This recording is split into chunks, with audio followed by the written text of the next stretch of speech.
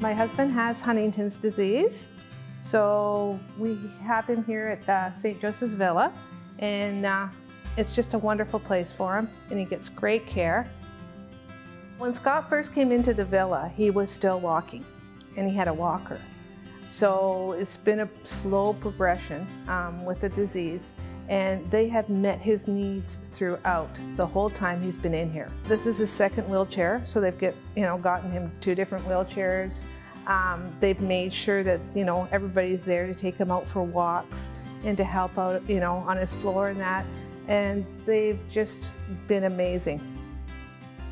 He's been here for 5 years now.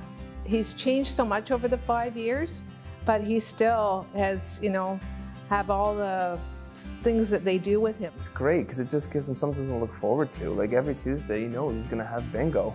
And if you got video, you probably saw him winning. We love sports, so we always come in, watch hockey, we watch the Blue Jays, we love the Raptors. The staff is just amazing.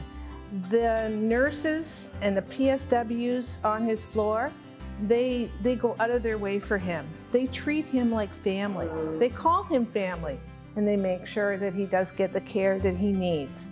And that's the most important thing to me, is knowing that he's well taken care of, that I can be at home and be comfortable knowing that, I don't have to worry. He's in good hands.